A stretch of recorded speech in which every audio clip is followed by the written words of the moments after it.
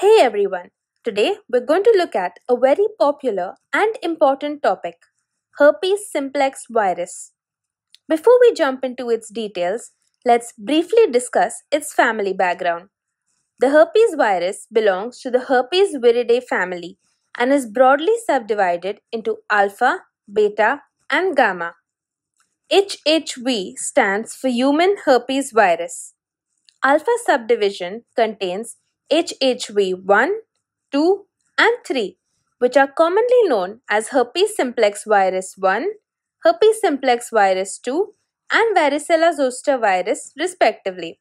Now, the beta subdivision contains HHV5, 6, and 7. Remember, HHV4 has been skipped. Of these, HHV5 is commonly known as cytomegalovirus. In the gamma subdivision, we have HHV4 and 8, which are commonly known as Epstein-Barr virus and Kaposi sarcoma associated virus, respectively.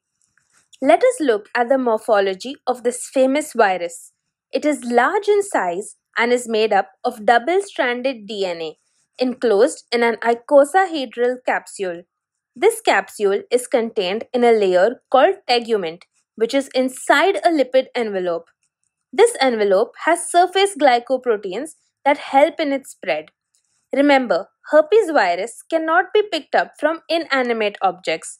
It spreads only through its host, humans.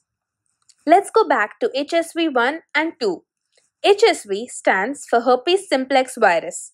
We know that they only affect humans. HSV1 and 2 have a preference for different parts of our bodies. HSV1 causes infection above the waist, while HSV2 causes infection below the waist. The virus reservoir in our bodies is usually in the mucosa and in the ganglia. Herpes infection spreads through close personal contact and sexual activities and is very easily transmitted. After contact with an infectious individual, the virus enters our mucosal epithelial cells. Here, it causes the formation of fluid-filled vesicles which eventually burst to form ulcers. Remember, herpes has been described as a gift that keeps on giving, which means that the infection is extremely hard to get rid of. Even after the ulcers heal, the virus is still very much present in our bodies.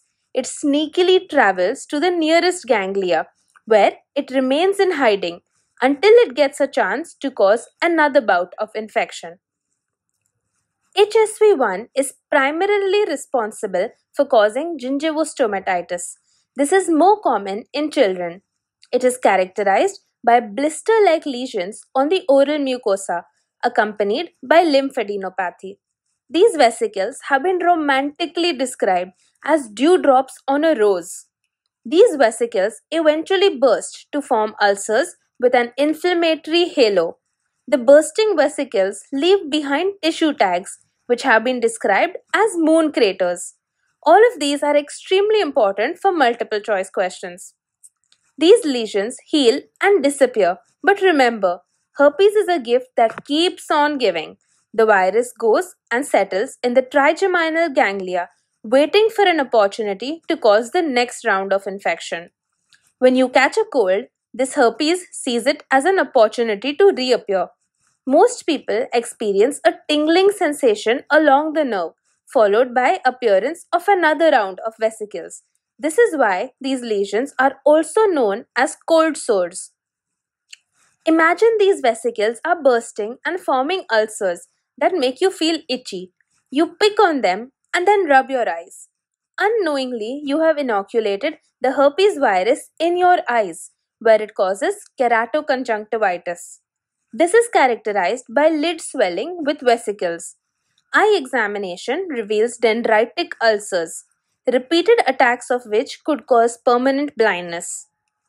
Another form of herpes infection is meningoencephalitis. This occurs when the virus is attempting to travel down the nerve and eventually gets to the brain. It causes fever, headache, and confusion. It is characterized by focal temporal lesions on scans. Remember, if this is mentioned in a question, they are giving you a hint pointing right at herpes. This condition has a very high mortality rate if left untreated. With the administration of acyclovir, the mortality has greatly reduced. Genital infection, which is below the waist, is caused by HSV2. In many cases, it remains asymptomatic. Fever, malaise, and myalgia are usually seen. It affects the genitals, that is, the penis in males and the vagina in females. It causes the formation of painful vesicles, which eventually form ulcers. These ulcers should not be confused with a syphilitic chancre. After the lesions heal, remember, herpes is a gift that keeps on giving. The virus remains latent in the sacral nerve ganglia until it gets a chance to cause another bout of infection. Another form of infection is neonatal herpes. This is transmitted from mother to the child through the birth canal. The newborn does not have any immunity, so infection is usually very severe. It may present as disseminated infection with liver involvement that has a very high mortality rate. It can also cause encephalitis and meningitis, which also has a high mortality. In few cases, it only affects the mucosa, that is the skin, eyes and mouth, and is characterized by the appearance of multiple vesicles. Remember, this form of infection is caused by HSV2 as it is transmitted from the mother's genital mucosa to the child. This is why it is very important to have a diagnosis for herpes before a mother gives birth to a child. For the diagnosis of herpes, usually the oral clinical lesions are sufficient.